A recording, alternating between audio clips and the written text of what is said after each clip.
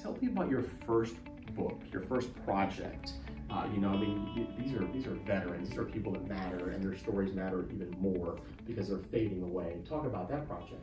I had a vision many years ago. That was over 20 years ago. So I'm not going to give away my age, but I was in my mid-20s when I came up with this idea to interview my grandfathers.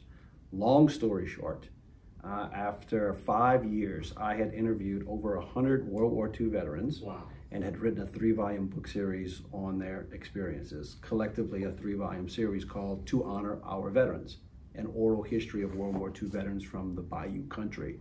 So these are all men and women who served in uniform from South Louisiana, which is my home. So what I've also started doing is writing family histories and family memoirs. So older kind of retirees who are looking back in time and wanting to capture the legacy of their families and even their genealogy, and wanting to share that with their children, their grandchildren, and in some cases great-grandchildren. And they're lost. They don't know how to do this. So I help people out. I help people kind of capture their thoughts, their ideas, their stories. I interview them. I help them with their photographs, and I help put their stories together in book format and help them go all the way through to the publication phase.